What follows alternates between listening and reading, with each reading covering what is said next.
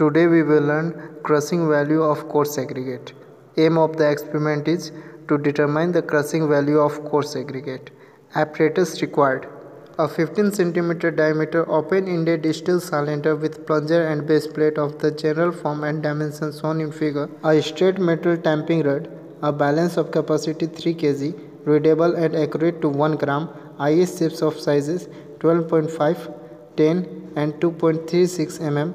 For measuring the sample, cylindrical metal measure of sufficient rigidity to retain its form under rough uses and of the following internal dimensions: diameter 11.5 cm and height 18 cm. Materials required: coarse aggregate.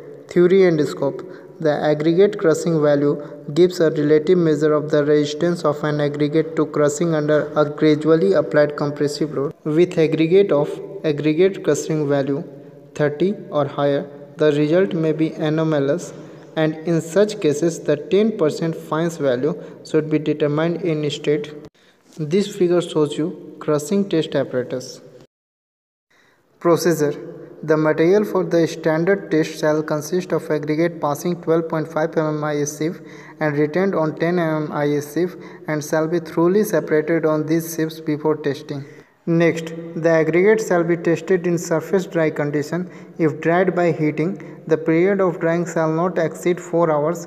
The temperature shall be 100 to 110 degrees Celsius and the aggregate shall be cooled to room temperature before testing. Next, the cylinder shall be filled with 3 layers of approximately equal depth, each layer being tamped 25 times with the rounded end of tamping rod and finally leveled off using the tamping rod as a straight edge. Next, the weight of material comprising the test sample shall be determined weight A, and the same weight of sample can be taken for the repeat test. Next, the apparatus with the test sample and plunger in position shall then be placed between the platens of testing machine and loaded at as uniform rate as possible so that the total load is reached in 10 minutes. Next, the load shall be released and whole of the material removed from the cylinder and sieved on 2.36 mm IS sieve for the standard test.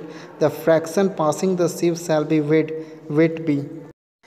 Observation and calculation: the ratio of the weight of fines formed to the total sample weight in each test shall be expressed as a percentage, the result being recorded to the first decimal place. Aggregate crushing value is equal to B by A into 100.